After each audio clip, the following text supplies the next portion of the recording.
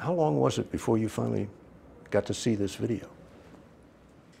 This is a recent finding.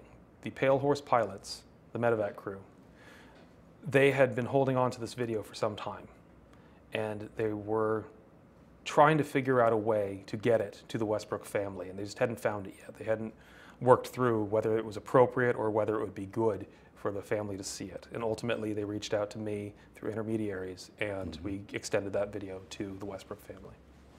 So you watched it for the first time when? Several months ago. Several months ago.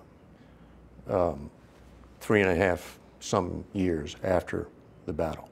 Yes. And again, it was a memory that was lost. I had no idea. I never would have imagined that that was the battlefield.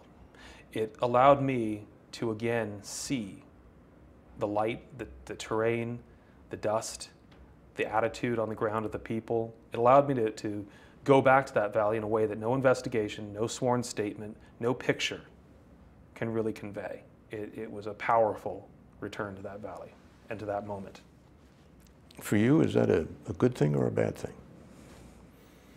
As a leader, you have to disassociate what's happening on a battlefield. You just do not have time to get mired in empathy. You don't have time to get mired in emotion. It's your responsibility to stay calm, cool-headed, make decisions. It's almost like being in the zone. But when you're in that zone, you lose the ability to remember those moments. You lose the ability to remember what you feel for your fellow soldiers, what you feel for your fellow Marines, what you feel for your fellow service members. And it allowed me that, to go back to that moment. And realize what? Just to reconnect with something that was lost. It's a very, I can look at it from a doctrinal perspective. I can look at it from a very surgically sanitized perspective of what happened on the battlefield. I can look at dates, times, events, locations. But just from a personal perspective, are you glad you got a chance to see that? It was incredible. And for me, the most important thing was the Westbrook family being given the opportunity to see him get onto that helicopter on his own 2 feet. And to sit there in the helicopter and have a moment with me before he flies out. That's priceless.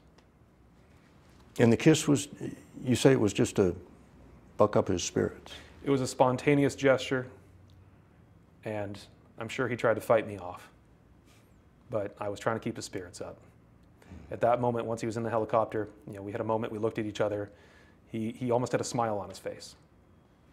But so that says you're not totally in the zone. And that's what I forgot.